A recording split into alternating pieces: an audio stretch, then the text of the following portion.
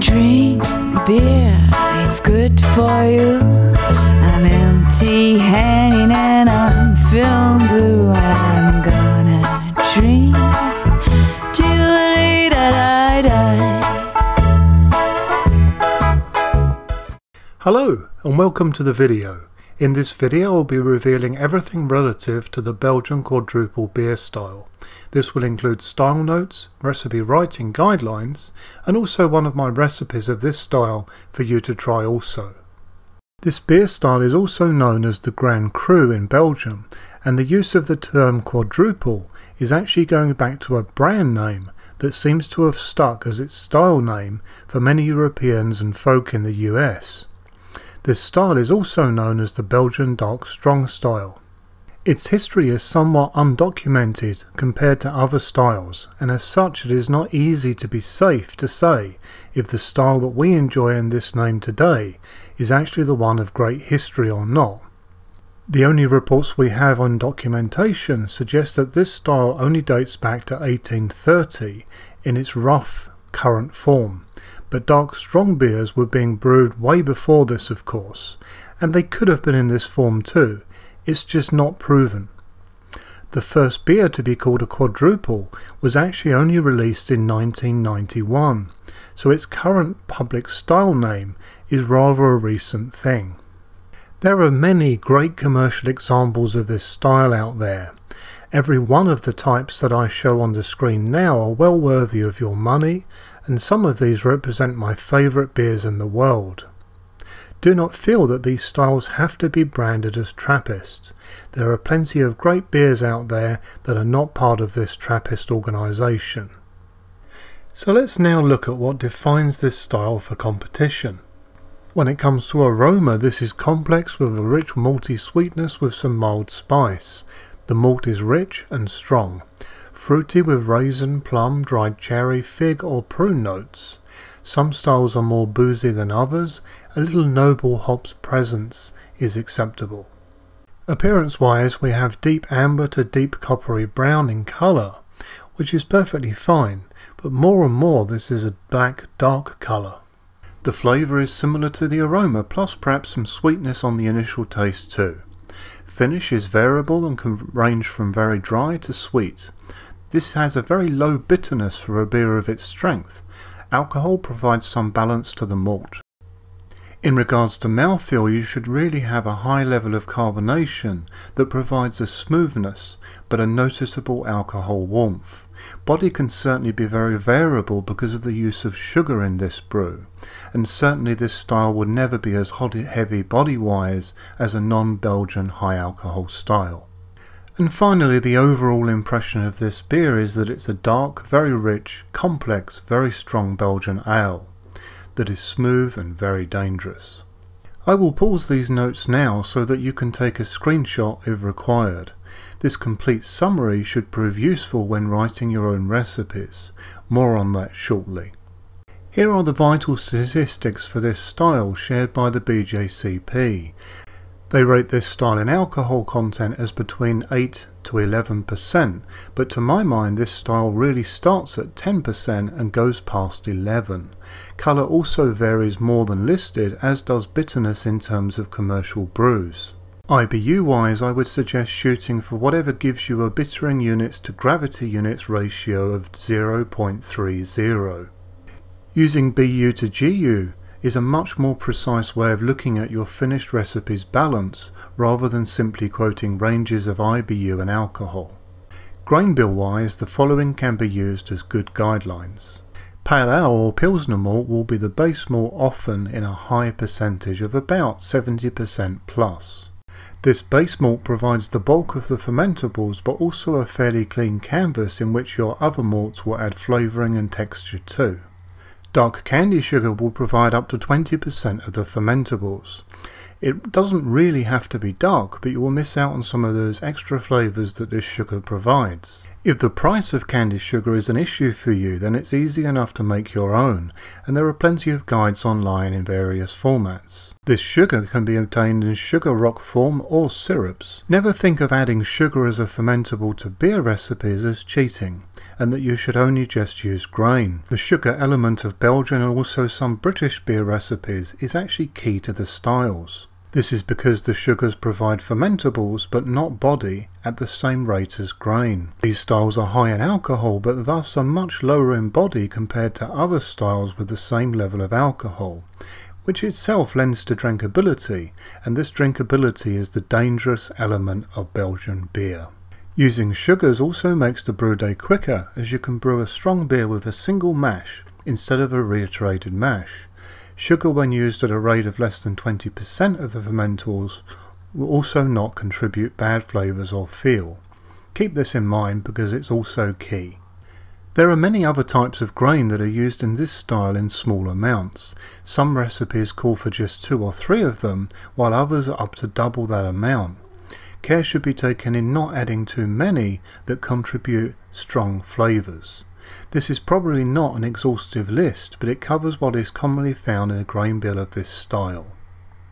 Firstly, we have Melanoid in malt at 5 to 15%, much like Munich malt in ways, but with much more aroma and with a biscuit-like flavour. This malt also adds to mouthfeel, great for replicating the mouthfeel maltiness found in decoction mashes, and is great to use as a flavour stabiliser. More than 15 to 20% will start to overtake a beer's flavour.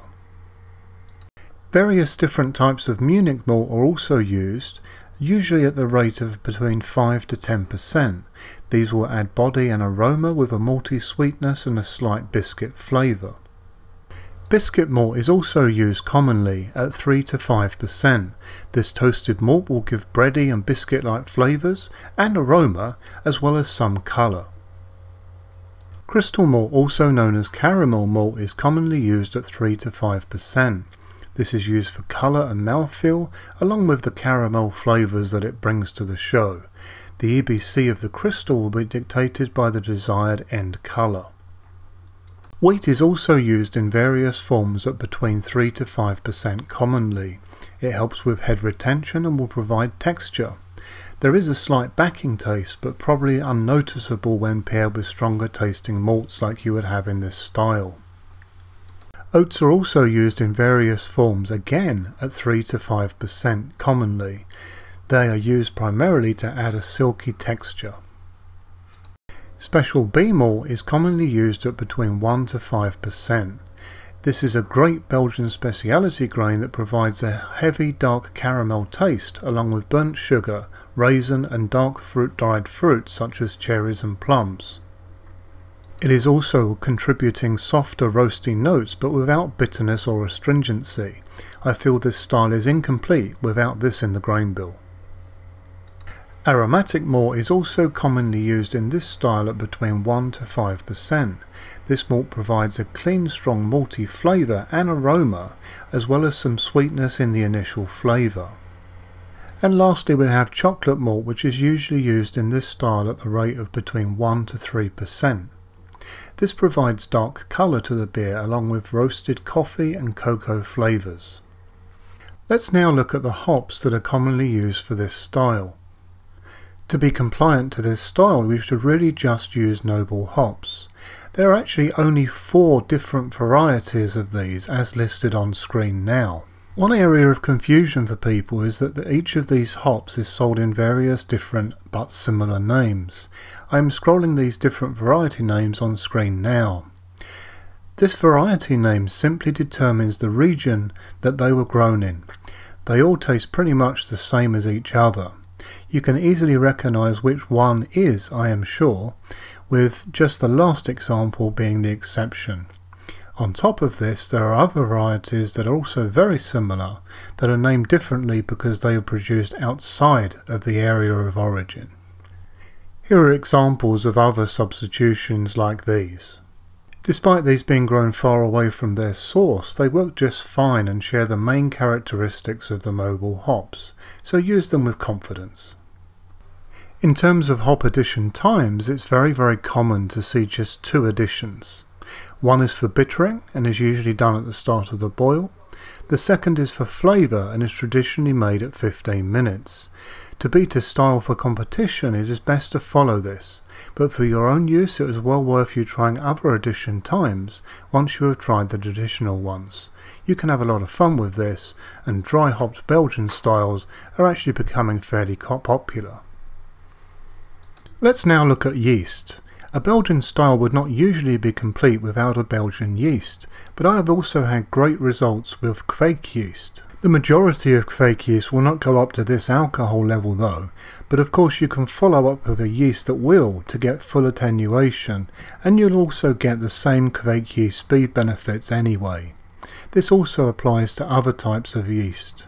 I have found that MJ-M31 can handle 13% alcohol despite its datasheet suggesting otherwise. Wine or champagne yeast can be used to finish higher alcohol examples. In my latest brew of this style I have started the fermentation with Vossiana's kveik and will use a wine yeast to finish it if needed. Due to this method I will only wait a month or two for the beer to come into its prime state rather than 6 months to a year. If you are new to kveik, then you will find lots of information in regards to it in my playlist entitled Norwegian Farmhouse Kveik Brews. I have no reservation in telling you that it will revolutionise your home brewing. Let's now look at mash steps. For more information on this topic and various temperatures and their effects, please see the video displayed on screen now on my channel for a full explanation. But in brief, Belgian styles are well known for having multiple mash steps. Some of these traditional steps are not needed these days, but anything in the range of between 60 degrees Celsius to 77 degrees Celsius is.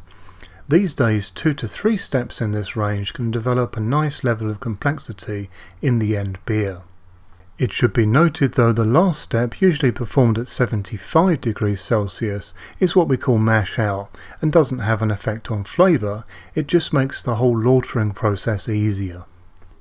Okay, so I will now share on screen a favoured recipe of mine to this style and will then explain it and give you some tips. I will then finish with some video footage from my latest brew of this style. Please do note that this recipe is for 20 litres and can be resized using various tools including the Grainfather recipe creator. This recipe is stored in the Grainfather cloud and is also shared in this video's description. If you do not wish to have a beer this strong for whatever reason, then I would suggest removing the candy sugar first to the level that you are looking for. I went with 20 litres because this amount allowed me to perform just a single mash and still get the desired efficiency with accuracy of prediction. This of course is key. Okay, so I'll now quickly explain the recipe choices made for this brew. Firstly, you will note a lower amount of pale ale or base malt in this brew compared to a regular one. Usually we expect the base malt for this style to be 70% plus, but this one is at 62%. This is mostly down to the fact that I wanted to pack more flavour into this via the candy sugar, and also using the candy sugar have a body of this beer as close to medium as possible for drinkability. Dangerous I know, but this is how I like it. Because of this I have gone the full 20% with the dark candy sugar. You may question why I've set guidelines and then broken them. I want you to understand that nothing is set in stone. Guidelines and rules can be broken, but guidelines are a good path to follow when working out exactly how to go with recipe writing.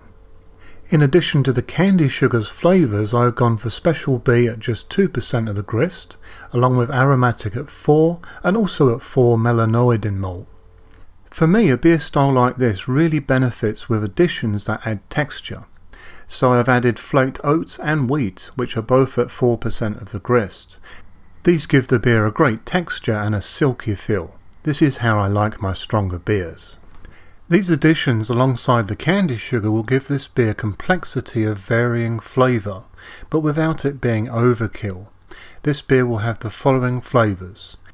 Strong clean malt with dark dried fruits on a biscuit base. There will be some roasty notes in the background. The beer will have a slight sweetness to it, but will finish dry. There will be a nice balance between bitterness and alcohol that will mean that this does not taste as boozy as some quads. There will not be a noticeable hop presence at all. The hops in this recipe are there to balance the beer and offer some preservation qualities. These are the results that you will get if you use Fermentis BE256. If you use MJ triple yeast, then you will get this a little bit drier. Without the use of fake yeast, I would suggest conditioning this one for at least 6 months, but it will no doubt taste a lot better in its peak after close to 1 year. Worth the wait if you have no access to fake, but a no-brainer to use fake if you can get it. With fake, I expect this to be in its prime state in just a month or 2 maximum. To finish, I will show you some brew footage now from my New Year's brew of this, and add in some further tips as well. Because this is quite a large grain bill at just over 7.5 kilos, I was particularly careful to stir in all the grain into the mash water, giving it plenty of attention before I started the mash. In addition to this, I gave the mash a stir for a few minutes every 20 minutes of the mash to maximise on its potential. It's a strong beer and I really don't mind it going a little stronger than planned, but I also need to ensure that my minimum numbers are reached. Otherwise, this beer will be more bitter than I intend, and I really don't want that. Here is a quick look at the early mash, not dark at all at this point, but that soon changed when I added all of the candy sugar. During the boil I used a hop spider for the large amount of candy sugar for this brew. This meant no concerns over burning the bottom plate and not really a lot of fuss. I introduced this gradually after 15 minutes to the end of the boil. It dissolved fast with me stirring it in. So with a predicted brewhouse efficiency at 75%, the beersmith prediction on gravity was 1.108. So this was quite improved on with the numbers you see here. I usually work to something like 85%, to be quite honest. I just share recipes at 75% because I believe that is the numbers that anyone can aspire to. The reason for this change is essentially all of that extra stirring at work. Because my main yeast will not be tolerant to this level of alcohol, I will finish this one off with wine yeast, and the danger is that it will stop once it is past neutral or 1000 gravity points. So this one will end up as over 16.5% alcohol. Not too shabby for a beer, but more than I expected, and certainly drier than I want for this style. I might let it go a little sooner, let's see. It will mean using a fermentation stopping chemical which I am not so keen on, but such is life. If you are not familiar with this chemical, then it is potassium sorbate. It simply stops the yeast from regenerating further by adding a coating to the yeast cells, effectively making them sterile. It's more of a wine thing, but of course it works just fine for beers also. But please do note that if you use this chemical, then you will be forced to keg this beer, rather than having the option of bottling. Naturally you would still add fresh yeast to a beer like this after long-term conditioning, but the sorbate presence will probably still render the fresh yeast added later as sterile also. This now wraps up this video. I appreciate that this one was a little longer than usual, so thanks for hanging on. I hope you enjoyed it. This style is certainly a longer topic than many, as you can no doubt appreciate. I do hope that you found this video interesting, informative and useful. If you're watching this soon after release, then Happy New Year to you. So if you did like this video, then please do like it on YouTube. This really helps me out and allows the videos to be seen by a wider audience on YouTube. I have always got a lot of new videos planned for the future, so if you are interested in seeing my new content, then please subscribe for future content. If you have any questions on anything that I have covered in this video or any other video, then please do not hesitate to get in touch with me via YouTube or Facebook. I'm a member of pretty much every Grainfather Facebook group and more. Happy brewing!